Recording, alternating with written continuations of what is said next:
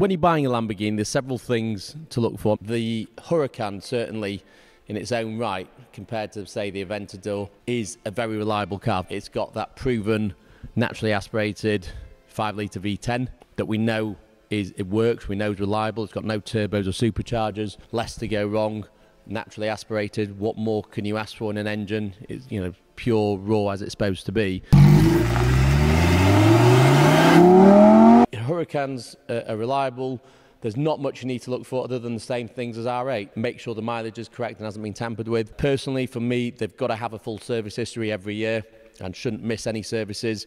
If it has, it's detrimental to the value, and if it hasn't been done at Lamborghini, again, it affects saleability and value. Personally, I always get them serviced at Lamborghini, even though it costs us more, but it makes it easier to sell and keeps the car's desirability. So always make sure you've got that.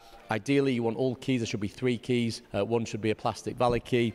Ideally, you want the book pack as well and the service book stamped rather than invoices. These are all things we look for when we're buying a car.